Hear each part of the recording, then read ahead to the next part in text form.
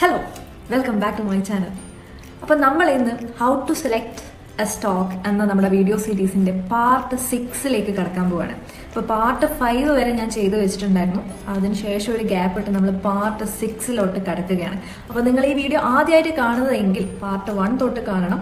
Because ഈ വീഡിയോയിലൂടെ നമ്മൾ കവർ ചെയ്യുന്നത് ഇൻവെസ്റ്റേഴ്സ് ഒരു സ്റ്റോക്ക് സെലക്ട് ചെയ്യുമ്പോൾ എന്താണ് ബേസിക്കലി ശ്രദ്ധിക്കേണ്ടത്. അപ്പോൾ ഫണ്ടമെന്റൽ അനാലിസിസ് ആണ് നമ്മൾ ഈ ഒരു വീഡിയോ സീരീസിലൂടെ കവർ ചെയ്യുന്നത്. നിങ്ങൾ ഒരു ഇൻവെസ്റ്റർ ആണെങ്കിൽ ഒരു സ്റ്റോക്ക് ഹോൾഡ് ചെയ്ത് കുറേ കാലം ഹോൾഡ് ചെയ്ത് ഒരു റിട്ടേൺ നിങ്ങൾ ആഗ്രഹിക്കുന്നുണ്ടെങ്കിൽ തീർച്ചയായിട്ടും നിങ്ങൾ ആ സ്റ്റോക്കിൻ്റെ ഫണ്ടമെന്റൽ അനാലിസിസ് ചെയ്തിരിക്കണം. ബിക്കോസ് നിങ്ങൾ എത്ര കാലമാണോ അത് ഹോൾഡ് ചെയ്യുന്നത് അത്രയും കാലം ആ കമ്പനി നിലനിൽക്കുമോ ഇല്ലയോ എന്ന് നിങ്ങൾ അറിഞ്ഞിരിക്കണം. അപ്പോൾ അതിന് ഫണ്ടമെന്റൽ അനാലിസിസ് മസ്റ്റാണ്. So, if you want to know more about fundamental analysis, stay tuned and don't forget to subscribe to my channel. പിന്നെ ഈ വീഡിയോ സീരീസ് തുടർന്ന് പോകണം എന്ന് നിങ്ങൾക്ക് ആഗ്രഹമുണ്ടെങ്കിൽ വീഡിയോ ലൈക്ക് ചെയ്യണം, വീഡിയോ ഷെയർ ചെയ്യണം. Okay, so let's start.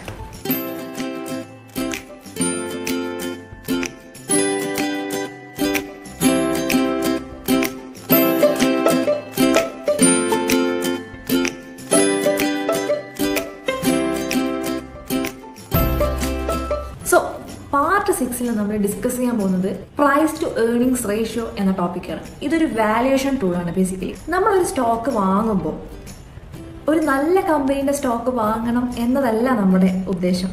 ഒരു നല്ല കമ്പനിയുടെ സ്റ്റോക്ക് നല്ല വിലയ്ക്ക്, ചുരുങ്ങിയ വിലയ്ക്ക് വാങ്ങണം എന്നതായിരിക്കണം നമ്മുടെ ഉദ്ദേശം. അപ്പോൾ ചെറിയ പൈസക്ക് വാങ്ങി വലിയൊരു റിട്ടേൺ ഉണ്ടാക്കുക, ഇതാണ് നമ്മുടെ മെയിൻ ലക്ഷ്യം. ഓക്കെ, അപ്പോൾ അതിന് ഹെൽപ്പ് ചെയ്യുന്ന ഒരു വാല്യുവേഷൻ ടൂളാണ് ഈ പ്രൈസ് ടു ഏർണിങ്സ് റേഷ്യോ അല്ലെങ്കിൽ PE റേഷ്യോ. അപ്പോൾ ഒരു സ്റ്റോക്ക് അണ്ടർ വാല്യൂഡ് ആണോ ഓവർ വാല്യൂഡ് ആണോ എന്നൊക്കെ അറിയാൻ നമ്മളെ ഹെൽപ്പ് ചെയ്യുന്ന ഒരു റേഷ്യോ ആണ് പ്രൈസ് ടു ഏർണിങ്സ് റേഷ്യോ അല്ലെങ്കിൽ PE ratio. So let's go to the equation. എന്താണ് പ്രൈസ് ടു ഏർണിങ്സ് റേഷ്യോൻ്റെ ഇക്വേഷൻ? ആ വാക്കിൽ നിന്ന് തന്നെ നമുക്ക് കിട്ടും, പ്രൈസ് ഡിവൈഡ് ബൈ ഏർണിങ്സ്. ഇതിനെ കുറച്ചും കൂടി ഇലാബറേറ്റ് ചെയ്ത് പറയുകയാണെങ്കിൽ market price of the share divide by earnings per share. ഈ market price of the share നമ്മൾക്ക് മണി കൺട്രോളിലോ BSEൻ്റെ NSEൻ്റെ സൈറ്റിൽ നമുക്ക് കിട്ടുന്നതായിരിക്കും. ഫോർ എക്സാമ്പിൾ, ഇപ്പോൾ മണി കൺട്രോൾ വെബ്സൈറ്റിൽ ഞാൻ ഇൻഫോസിസ് എന്ന കമ്പനി അടിച്ചു നോക്കിയപ്പോൾ അതിൻ്റെ മാർക്കറ്റ് പ്രൈസ് ആണ് ഇവിടെ കാണിച്ചു തരുന്നത്. അപ്പം ഇതുപോലുള്ള ഫിനാൻഷ്യൽ വെബ്സൈറ്റിൽ നിന്ന് market price of the share easy ആയിട്ട് നമുക്ക് കിട്ടും. ഇനി earnings per share. Earnings per ഷെയറിനെ പറ്റി നമ്മൾ വിശദമായിട്ട് ഓൾറെഡി ഒരു വീഡിയോ ചെയ്തതാണ്. അപ്പം ആ വീഡിയോയുടെ ലിങ്ക് ഞാൻ താഴെ കൊടുത്തിട്ടുണ്ട്, അത് പോയി കാണുക. ഒരു ആവർത്തന വിരസത നമുക്ക് ഒഴിവാക്കാം.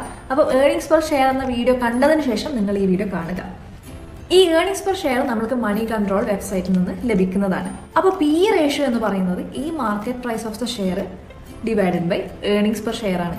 ഇത് നിങ്ങൾ ഹരിച്ച് വല്ലാണ്ട് ബുദ്ധിമുട്ടേണ്ട ആവശ്യമൊന്നുമില്ല. ഇതും നിങ്ങൾക്ക് മണി കൺട്രോൾ വെബ്സൈറ്റിൽ നിന്ന് ഡയറക്റ്റ് ലഭിക്കുന്നതാണ്.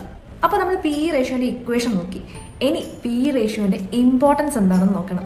ഇതെല്ലാം ഡെഫിനിഷനോ അല്ലെങ്കിൽ ഇക്വേഷനോ പഠിച്ചുകൊണ്ടൊന്നും ഒരു കാര്യമില്ല. How we are going to apply in our real life scenario, അതാണ് നമ്മൾ അറിഞ്ഞിരിക്കേണ്ടത്, അല്ലേ?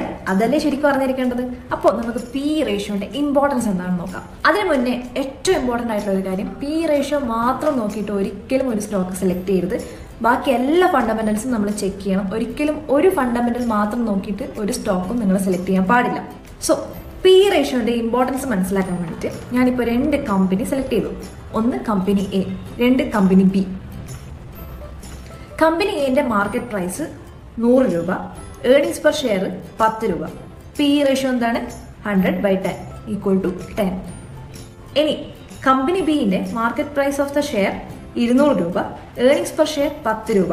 PE റേഷ്യോ 200/10 എത്രയാണ്? 20. ഈ 2 കമ്പനിയിൽ ഏതാണ് ബെറ്റർ? നമ്മൾ കഴിഞ്ഞ വീഡിയോസിലൊക്കെ ഒരുപാട് ഫണ്ടമെന്റൽസിനെ പറ്റി ഡിസ്കസ് ചെയ്തു. അതിൽ ചിലത് കൂടുതലാണ് നല്ലത്, ചിലത് കുറവാണ് നല്ലത് എന്നൊക്കെ നമ്മൾ പറഞ്ഞതാണ്. അപ്പോൾ PE റേഷ്യോന്റെ കേസിൽ PE റേഷ്യോ കൂടുതലുള്ളതാണോ നല്ലത് അതോ PE റേഷ്യോ കുറവുള്ളതാണോ നല്ലത്? PE റേഷ്യോ കുറവുള്ള കമ്പനിയാണ് എപ്പോഴും നല്ലത്. അതിന്റെ ലോജിക്ക് ഞാൻ പറഞ്ഞുതരാം. ഈ എക്സാമ്പിൾ പറഞ്ഞ ആദ്യത്തെ കമ്പനി എന്റെ PE റേഷ്യോ 10 ആണ്. അതിന്റെ അർത്ഥം 1 രൂപ ഏർണിങ്സിന് വേണ്ടിയിട്ട് ഇൻവെസ്റ്റർ 10 രൂപ മുടക്കാൻ തയ്യാറാണ് എന്നാണ്.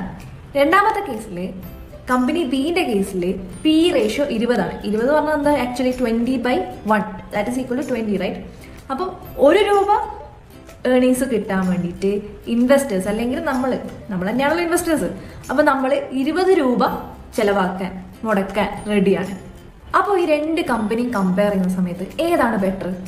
ഒരു രൂപ കിട്ടാൻ വേണ്ടി 10 രൂപ ചെലവാക്കുന്നതാണോ ബെറ്റർ, അതേ 1 രൂപ കിട്ടാൻ വേണ്ടി 20 രൂപ ചെലവാക്കുന്നതാണോ ബെറ്റർ?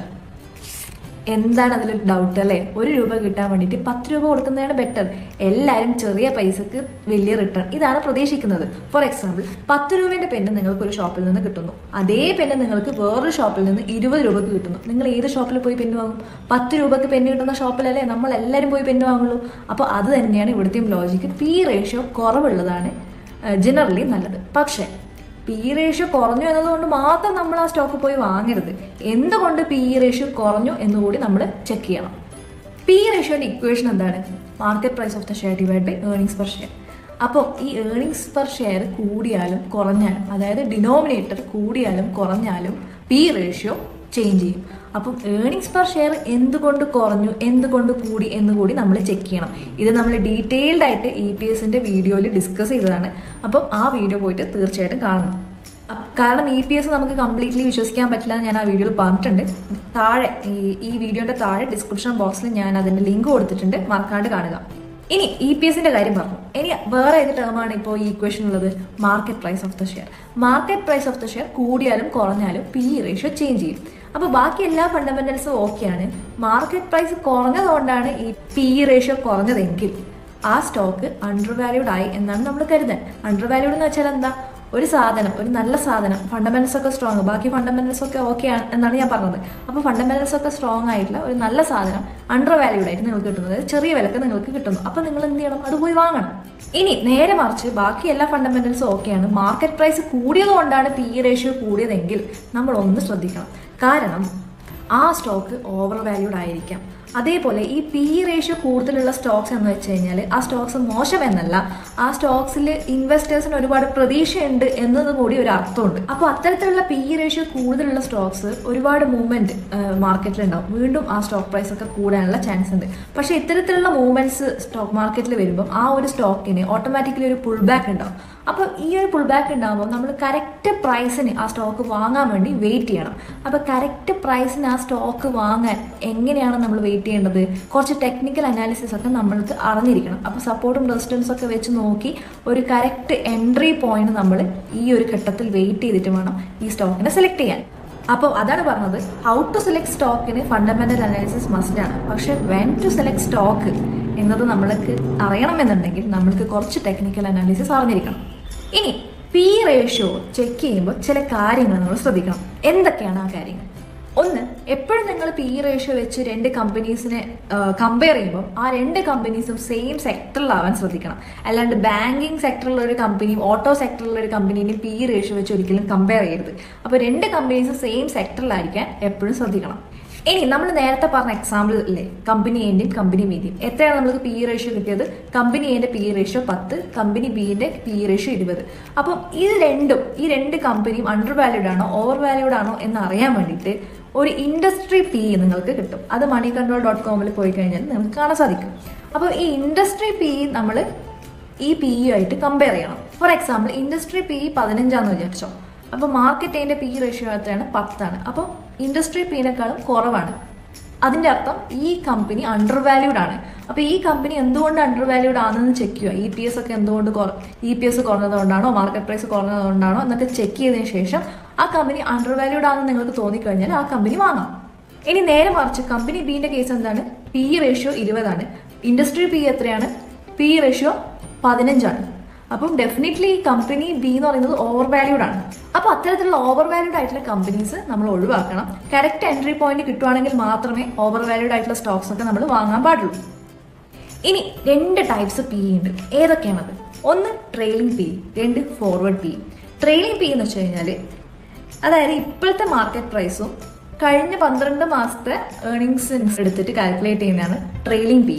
ഫോർവേഡ് പി എന്ന് പറയുന്നത് ഇപ്പോഴത്തെ മാർക്കറ്റ് പ്രൈസും മുന്നോട്ടുള്ള 12 മാസത്തെ ഏർണിങ്സ് വെച്ചിട്ട് കാൽക്കുലേറ്റ് ചെയ്തിട്ട് ഉണ്ടാക്കുന്നതാണ് ഈ ഫോർവേഡ് പി. അപ്പോൾ ഈ ഫോർവേഡ് പി ട്രെയിലിംഗ് പിന്നെക്കാളും കുറവാണെങ്കിൽ മാർക്കറ്റ് അനലിസ്റ്റ് ഒക്കെ എക്സ്പെക്ട് ചെയ്യുന്നത് മുന്നോട്ട്, അതായത് ഇനി വരുന്ന ഫ്യൂച്ചറിൽ ഇതിൻ്റെ ഏർണിങ്സ് കൂടുതലായിരിക്കും, കമ്പനി നല്ല ഏർണിങ്സ് തരാൻ ചാൻസ് ഉണ്ട് എന്നാണ് മാർക്കറ്റ് അനലിസ്റ്റുകാരെ എക്സ്പെക്ട് ചെയ്യുന്നത്. അതിൻ്റെ ഇക്വേഷനിൽ നിന്ന് തന്നെ നിങ്ങൾക്ക് മനസ്സിലാക്കിക്കൂടെ? ഈ ഫസ്റ്റത്തെ കേസിൽ എന്താണ്? Market price of the share divide by previous 12 months of earnings per share. അപ്പോൾ നെക്സ്റ്റ് കേസിൽ market price of the share divide bye next upcoming 12 months of earnings per share. അപ്പം അത് നോക്കുമ്പോൾ പി റേഷ്യോ എപ്പോഴാണ് കുറയുക? രണ്ട് കേസിലും market price of the share same ആണ്. Current market price of the share ആണ് കൺസിഡർ ചെയ്തിട്ടുള്ളത്. അപ്പം ഇനി വരാൻ പോകുന്ന earnings per share കൂടുകയാണെങ്കിൽ forward P ratio താഴോട്ടേക്ക് പോകും, കുറയും. അപ്പം അതിൻ്റെ അർത്ഥം എന്താണ്? ഫോർവേഡ് പി ട്രെയിലിംഗ് പിയിനേക്കാളും കുറയുന്നു എന്ന് വെച്ച് കഴിഞ്ഞാൽ ഭാവിയിൽ നല്ല ഏർണിങ്സ് ആ കമ്പനി തരും എന്നാണ്. നല്ല സ്ട്രോങ് കമ്പനിയൊക്കെ ആണെങ്കിൽ നിങ്ങൾക്ക് തീർച്ചയായിട്ടും ഫോർവേഡ് പിയിനെ ഡിപ്പെൻഡ് ചെയ്യാം. പക്ഷേ ഫോർവേഡ് പി എന്ന് പറയുന്ന ഒരു എക്സ്പെക്ടേഷൻ ആണ്. അത് ശരിക്കും ഏർണിങ്സ് വെച്ച് കാൽക്കുലേറ്റ് ചെയ്യുന്നില്ല, ഒരു എക്സ്പെക്ടേഷൻ വെച്ച് കാൽക്കുലേറ്റ് ചെയ്യണം. അതുകൊണ്ട് കംപ്ലീറ്റ്ലി റിലയബിൾ ആവാൻ പറ്റില്ല. പക്ഷെ നല്ല കമ്പനീസിന്റെ കേസിൽ നമുക്കത് വിശ്വസിക്കാം. ഇനി എല്ലാ ഫണ്ടമെന്റൽസിനെയും പോലെ പിഇക്കും ഒരുപാട് ലിമിറ്റേഷൻസ് ഉണ്ട്. എന്താണ് ലിമിറ്റേഷൻസ് ഓഫ് പി റേഷ്യോ? എല്ലാവരും വിചാരം ഏതെങ്കിലും ഒരു ഫണ്ടമെന്റൽസ് എടുത്ത് ചെക്ക് ചെയ്ത് കഴിഞ്ഞാൽ ആ സ്റ്റോക്കിന്റെ കംപ്ലീറ്റ് ഇൻസൈറ്റ് നമുക്ക് ഇങ്ങനെ പറന്നു വരും എന്നാണ്. അങ്ങനെയല്ല, അത് തെറ്റാണ്. ഒരിക്കലും ഒരു ഫണ്ടമെന്റൽ വെച്ച് നമ്മൾക്ക് ഒരിക്കലും ഒരു സ്റ്റോക്കിന്റെ ഇൻസൈറ്റും കിട്ടില്ല. അതേപോലെ പി റേഷ്യോ മാത്രം നോക്കിയിട്ട് ഒരിക്കലും നമുക്കൊരു സ്റ്റോക്കിനെ വിലയിരുത്താൻ പറ്റില്ല. അങ്ങനെ ഒരിക്കലും നിങ്ങൾ ചെയ്യരുത്. തീക്കളിയാണ്. നമ്മൾ എത്രയൊക്കെ സിമ്പിളാണെന്ന് പറഞ്ഞു കഴിഞ്ഞാലും ഒരു റിസ്ക് എപ്പോഴും സ്റ്റോക്ക് മാർക്കറ്റിൽ ഉണ്ട് എന്ന് നമ്മൾ തിരിച്ചറിയണം. അപ്പം എല്ലാ ഫാക്ടേഴ്സും നിങ്ങൾ കൺസിഡർ ചെയ്യണം. ഇനി രണ്ടാമത്തെ കാര്യം, ഈ പി റേഷ്യോ എന്ന് പറയുന്നത് ഏർണിങ്സ് പെർ ഷെയറിൽ ഡിപ്പെൻഡ് ചെയ്യുന്നുണ്ട്. അപ്പോൾ ഏർണിങ്സ് പെർ ഷെയറിന് ഞാൻ പറഞ്ഞതാണ്, അതിൽ പ്രോഫിറ്റ് വരുന്നുണ്ട്. ഈ പ്രോഫിറ്റ് ഒക്കെ വേണമെങ്കിൽ കമ്പനിക്ക് മാനിപ്പുലേറ്റ് ചെയ്യാൻ പറ്റും. അപ്പം നമ്മൾ കംപ്ലീറ്റ്ലി EPSനെയും പി റേഷ്യോനെയും വിശ്വസിക്കുന്നത് തെറ്റാണ്. ഇനി ഇപ്പൊ പെട്ടെന്ന് പുതിയതായിട്ട് സ്റ്റാർട്ട് ചെയ്ത കമ്പനീസിന്റെ ഒക്കെ പി റേഷ്യോ നോക്കുകയാണെങ്കിൽ അതൊക്കെ നോട്ട് ആപ്ലിക്കബിൾ എന്നായിരിക്കും കാണിച്ചു തരാം. കാരണം പുതിയതായിട്ട് സ്റ്റാർട്ട് ചെയ്ത കമ്പനീസിന് ആദ്യം തന്നെ ഏർണിങ്സ് ഉണ്ടാവണമെന്നൊന്നുമില്ല. ഇതിന്റെ ഇക്വേഷൻ ഏർണിങ്സ് അല്ലേ. അപ്പം ഫസ്റ്റ് സ്റ്റാർട്ട് ചെയ്ത കമ്പനീസ് ആദ്യം ഏർണിങ്സ് ഉണ്ടാക്കണമെന്ന് ഒരു നിർബന്ധമില്ല. ഇപ്പം ഫോർ എക്സാമ്പിൾ നിങ്ങൾ ജിയോ കൺസിഡർ ചെയ്യും. ജിയോ സ്റ്റാർട്ട് ചെയ്തപ്പോൾ അവർ ഒരുപാട് പ്രോഫിറ്റ് ഉണ്ടാക്കിയെന്ന് നമുക്ക് പറയാൻ പറ്റും? ഒരിക്കലും ഇല്ല. അവർ ഒരുപാട് ഓഫേഴ്സ് ഒക്കെ നമ്മൾക്ക് തന്നിട്ടുണ്ടായിരുന്നു. അപ്പോൾ സ്റ്റാർട്ടിങ്ങിൽ എന്തായാലും ആ കമ്പനി നഷ്ടത്തിലായിരിക്കാം. പക്ഷെ ഇപ്പോൾ ഉള്ള സിറ്റുവേഷൻ എന്താണെന്ന് വെച്ചാൽ ജിയോ നാളെ ഒരു മോണോപോളി ആവും എന്നാണ് പലരും പറയുന്നത്, അല്ലേ? അപ്പോൾ നാളെ ഇപ്പം ജിയോ പോലൊരു കമ്പനി സ്റ്റോക്ക് മാർക്കറ്റ് ലിസ്റ്റ് ചെയ്തു, പി റേഷ്യോ കാണുമ്പോൾ നോട്ട് ആപ്ലിക്കബിൾ ആയി എന്ന് പറഞ്ഞാൽ നമ്മൾ അത്തരത്തിലുള്ള കമ്പനീസ് ഒഴിവാക്കുകയാണെങ്കിൽ ആർക്കാണ് നഷ്ടം? നമ്മൾക്കാണ് നഷ്ടം, അല്ലെ? ജിയോ ഒരു മോണോപ്പൊളി ആയി കഴിഞ്ഞാൽ അത് വലിയൊരു ടെലികോമിലെ വലിയൊരു കമ്പനിയായി മാറും. അപ്പോൾ ഒരുപാട് പ്രോഫിറ്റ് ആ കമ്പനിക്ക് ഉണ്ടാവും. അപ്പോൾ നമ്മൾ ഇതിൽ നിന്ന് മനസ്സിലാക്കേണ്ടത്, നമ്മളിപ്പം പി റേഷ്യോ കുറഞ്ഞാൽ നമ്മൾ സെലക്ട് ചെയ്യരുത്, അല്ലെങ്കിൽ പി റേഷ്യോ ഇല്ലെങ്കിൽ നമ്മൾ സെലക്ട് ചെയ്യരുത്. അങ്ങനെ പഠിച്ച പോലെ നമ്മൾ ഒരിക്കലും ചെയ്യരുത്. അപ്പം എപ്പോഴും നമ്മളൊരു കോമൺ സെൻസ് കൂടി നമ്മൾ ഇതിൻ്റെ കൂടെ ആഡ് ചെയ്യണം. ഓക്കെ, ഫണ്ടമെന്റൽസ് ഒക്കെ നോക്കണം, എല്ലാം ശരി തന്നെയാണ്, എല്ലാ കാര്യങ്ങളും കൺസിഡർ ചെയ്യണം. പക്ഷേ കോമൺ സെൻസ് എന്ന് പറഞ്ഞ കാര്യം കൂടി നമ്മൾ ഈ സ്റ്റോക്ക് മാർക്കറ്റിൽ ഉൾപ്പെടുത്തണം. എന്ന് വെച്ച് നാളെ ജിയോ എന്ന കമ്പനി സ്റ്റോക്ക് മാർക്കറ്റിൽ ലിസ്റ്റ് ചെയ്യുമ്പോൾ അത് ചാടിക്കറി വാങ്ങണം എന്നല്ല ഞാൻ ഉദ്ദേശിക്കുന്നത്. ജിയോ എന്ന കമ്പനി നാളെ സ്റ്റോക്ക് മാർക്കറ്റ് ലിസ്റ്റ് ചെയ്യുകയാണെങ്കിൽ അതിൻ്റെ ഫണ്ടമെന്റൽസ് ഒക്കെ സ്ട്രോങ് ആണെങ്കിൽ, എല്ലാ തരത്തിലുള്ള ഫണ്ടമെന്റൽസ് ഒക്കെ സ്ട്രോങ് ആണെങ്കിൽ നിങ്ങൾക്ക് തീർച്ചയായിട്ടും ജിയോ എന്ന കമ്പനിയെ വാങ്ങാം. പക്ഷെ ഞാൻ ഉദ്ദേശിച്ചതെന്ന് വെച്ച് കഴിഞ്ഞാൽ ഒരു കമ്പനിയൊക്കെ നാളെ വളരുമോ അല്ലെങ്കിൽ നാളെ തകരുമോ എന്നൊക്കെ നമുക്കൊന്ന് ചിന്തിക്കാൻ പറ്റണം. ഇതൊക്കെ ചിന്തിക്കണം എന്നുണ്ടെങ്കിൽ നമ്മൾ എന്താ ചെയ്യേണ്ടത്? ഫിനാൻസ് റിലേറ്റഡ് ആയിട്ടൊക്കെ ഒരുപാട് കാര്യങ്ങളെ പറ്റി എപ്പോഴും അപ്ഡേറ്റഡ് ആയിരിക്കണം. എപ്പോഴും ഇതുപോലത്തെ വാർത്തകൾ കേൾക്കണം. പിന്നെ റിലയബിൾ സോഴ്സസിൽ നിന്നുള്ള വാർത്തകൾ നമ്മൾ കേൾക്കണം. ഇതിനെപ്പറ്റിയുള്ള ചർച്ചകൾ ഉണ്ടാവണം. അങ്ങനെ നമ്മൾ ഒരുപാട് ഇൻഫർമേഷൻസ് കളക്ട് ചെയ്ത് നമ്മൾ ഒരുപാട് പഠിക്കണം. അപ്പം ഈ പുസ്തകത്തിൽ പറഞ്ഞ കാര്യങ്ങൾ മാത്രം പഠിച്ചു വെച്ചുകൊണ്ട് ഒരിക്കലും നമ്മൾക്ക് ഒരു ഡിസിഷൻ എടുക്കാൻ പറ്റില്ല. Always we have to use common sense. അതേപോലെ വേറൊരു കാര്യം ഇവിടെ പറയാനുള്ളത്, ട്രെയിലിംഗ് പി എന്ന് പറയുന്നത് പാസ്റ്റ് 12 monthsലെ ഏർണിങ്സ് വെച്ചാണ് കാൽക്കുലേറ്റ് ചെയ്യുന്നത്. അപ്പോൾ ഒരു കമ്പനി അവരുടെ കഴിഞ്ഞ 12 മാസം ഒരു വലിയ ഏർണിങ്സ് ഒന്നും അവർക്ക് ഉണ്ടായിട്ടില്ല എന്ന് വെച്ച് നെക്സ്റ്റ് 1 year അവർക്ക് ഏർണിങ്സ് ഉണ്ടാവില്ല എന്നൊരു അർത്ഥവുമില്ല. അവർക്ക് കൂടുതൽ ഏർണിങ്സ് ഉണ്ടാക്കാം ആ കമ്പനി കേപ്പബിൾ ആണെങ്കിൽ. അപ്പം ചില നല്ല കമ്പനീസിന്റെ കേസിൽ നമ്മൾ ഫോർവേഡ് പി കൂടി കൺസിഡർ ചെയ്യുന്നത് നല്ലൊരു കാര്യമായിരിക്കും. അപ്പോൾ ഇത്തരത്തിലുള്ള ഒരുപാട് ലിമിറ്റേഷൻസ് പി റേഷ്യോനുണ്ട്. അപ്പോൾ പി റേഷ്യോ കൺസിഡർ ചെയ്യുമ്പോൾ ഇത്തരത്തിലുള്ള കാര്യങ്ങളൊക്കെ മനസ്സിൽ വെച്ചുകൊണ്ട് കൺസിഡർ ചെയ്യുക. അപ്പോൾ ഫണ്ടമെന്റൽ അനാലിസിസിൽ മസ്റ്റായിട്ട് ചെക്ക് ചെയ്യേണ്ട ഒരു ഫാക്ടർ തന്നെയാണ് പി.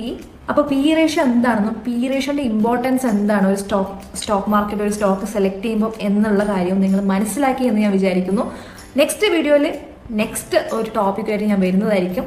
തീർച്ചയായിട്ടും നിങ്ങളുടെ അഭിപ്രായങ്ങൾ, നിർദ്ദേശങ്ങൾ എല്ലാം കമന്റ് ബോക്സിൽ എന്നെ അറിയിക്കണം. കാരണം എനിക്കും എൻ്റെതായ രീതിയിൽ ഒരുപാട് ഇമ്പ്രൂവ് ചെയ്യണമെന്ന് ഞാൻ ആഗ്രഹിക്കുന്നുണ്ട്. അപ്പം അത്തരത്തിലുള്ള നിങ്ങളുടെ സജഷൻസ് തീർച്ചയായിട്ടും കമന്റ് ബോക്സിൽ അറിയിക്കുക. അപ്പോൾ എല്ലാവർക്കും ഹാപ്പി ഇൻവെസ്റ്റിംഗ്. Stay tuned.